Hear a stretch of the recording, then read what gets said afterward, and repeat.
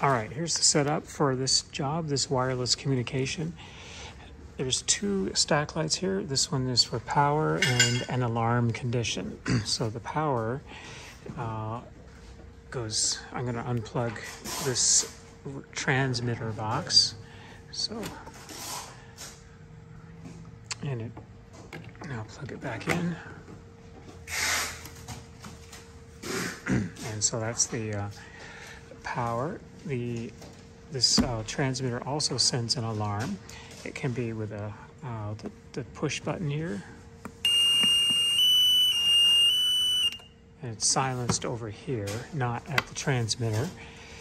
And it can also, of course, there's a contact close. This is 24 volts coming in.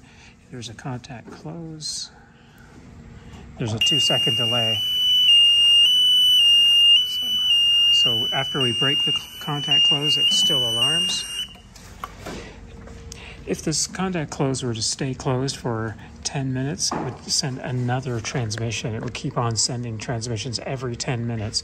Unless this button is pushed, then it stops sending future transmissions.